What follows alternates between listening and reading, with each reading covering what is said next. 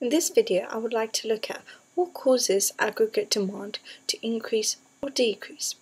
So let's quickly remind ourselves, what is aggregate demand? Aggregate demand is the total amount of expenditure in an economy. And we calculate it through the formula aggregate demand equals consumption, add investment, add government spending, take away net imports or exports. So for aggregate demand to increase or decrease, these components have to increase or decrease. So in this video, we're going to explore what are the main influences on consumption, government spending, investment, and imports and exports. So let's start with consumption. Consumption is expenditure from private individuals and households. It makes up about 70% of aggregate demand, so it's a large part. One of the main things that affects consumption is interest rates, because if interest rates are tightened, then the cost of borrowing money becomes more expensive and the reward of saving money becomes more in our interest and the consumer's interest. This means that consumers are likely to save money because there's an incentive lying there. So interest rates will affect the amount of consumption in an economy, so whether they're tight or loose will affect how much people are spending, because if they were loose, then people are more likely to borrow money and splash out the cash because they know that's not that much money to pay back. Then the second thing is consumer confidence. It's very important that consumers feel confident because then only they'll spend money. Now, in my opinion, there's two main things which influence consumer confidence, and that is where the economy is in the trade cycle and the wealth effect. So let's start with the trade cycle. If an economy is going through a recession or a slump, it's going down, negative GDP, it's in a terrible situation, then consumer confidence is likely to be low because unemployment is likely to be on the rise, or probably as big as it could be. And this means that consumers will start to feel insecure about their jobs, and that is a source of income. So they will start to feel protective over the money they make and are likely to spend less, save more, so that if they were to become redundant or lose their job, they know that they have a bit of cash in their account. The second thing that I thought affects it was the wealth effect. Now this is the effect if, for example, the prices of assets such as houses rise, then many consumers will feel they won't have made money because they won't have sold their house, but they will feel that they're more richer because the value of their house has gone up, and they're likely to feel more confident financially and go out and splash the cash. The third thing is tax. This is a fiscal measure used to alter where aggregate demand is at the moment. So we can have two types of taxes, direct and indirect, and this you've probably seen in my previous video. Indirect tax is a tax on expenditure, such as VAT, and direct tax is tax directly on, for example, your income tax. So income tax also affects consumption, because if income tax rises, then the amount of disposable income a consumer has falls. This decreases their spending power, and this means that they probably spend less and aggregate demand falls. Then indirect taxes such as VAT also affect it, because if incomes have stayed the same but VAT has increased, then items start to become more expensive. This means they can consume less, or they may feel even just put off to buy things. So those are factors which affect consumption, which largely affects aggregate demand. So now let's move on to investment. There are also reasons which are factors which influence investment. For example, consumer demand. Now this consumer demand, remember, is affected by all of the factors we just talked about. So if consumption is low, then we have a knock-on effect. The investment is likely to be low, because what's the point in investing when consumers are not ready to spend? The second thing is interest rates also affect businesses and firms, because if interest rates are tightened, then this means that they can't borrow. They're less likely to borrow money so that they can buy capital goods. The third thing is tax.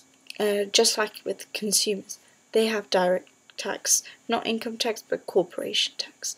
Now if this rises, again, the amount of money they have to spend in, for example, capital goods, research development, or products, or whatever they want to spend the money in, that becomes smaller and investment shrinks. The last thing is the general confidence and lookout and speculativeness of firms. Now the nature of a business is that they have a couple of people who look out into the future and make predictions. Oil prices are going to rise, interest rates are going to fall, and businesses react according to these predictions.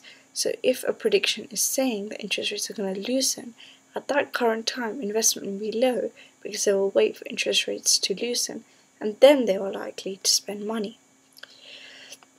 The third thing that influences aggregate demand is government spending. Now this is probably circa 25% of aggregate demand it takes up, and it's probably quite a big proportion, but not in comparison to consumption. And there's less factors kind of affecting government spending, if you like, looking at investment and consumption. So the first one is tax revenue. If we had a sudden influx of specialised workers into the UK who are working legally, or if we had an influx of multinationals and businesses and firms, this means that the government will have more tax revenue from corporate demand and income tax and VAT, etc., etc. That means they have more money to spend, and if there is more money lying there, they can spend more money, hence increasing aggregate demand. Or if people start migrating, businesses start moving because they lose faith, then the opposite happens. Also, like we're coming up to election now, elections make a difference. So towards the elections, government spending will increase because the government needs to show that they're doing stuff. Healthcare will suddenly be better. Suddenly there will be flowers on your road. Things will change to try and persuade us to vote for the same party. Whereas if another party is coming in, they may make commitments such as we will increase our spending in healthcare, and on education to make services better, or they may have certain values and missions. Education is a way forward. We will invest and make better quality education. They make these commitments and they have these values, then the free press and media are not going to leave them unless they achieve it. This change of government and values and all that will cause aggregate demand to shift here or there.